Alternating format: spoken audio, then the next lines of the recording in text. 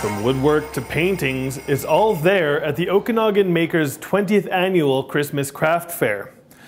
And organizer Laurel Burnham says this year has been a big success. Big happy monster of a show. I think because it's a really nice atmosphere.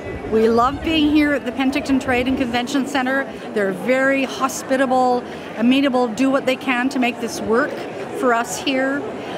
People generally are in a good mood because it's the start of the Christmas season. As usual, the fair brings a variety of crafts from clothing to cutlery art to stained glass. Which is wonderful. What people are able to do with simple everyday objects just fascinates me.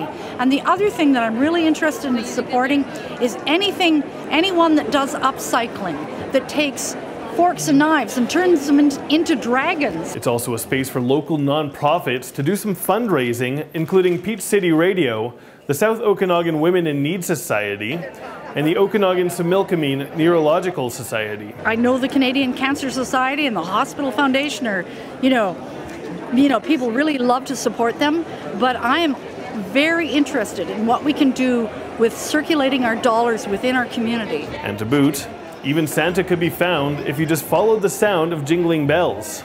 For Castanet News, I'm Dustin Godfrey in Penticton.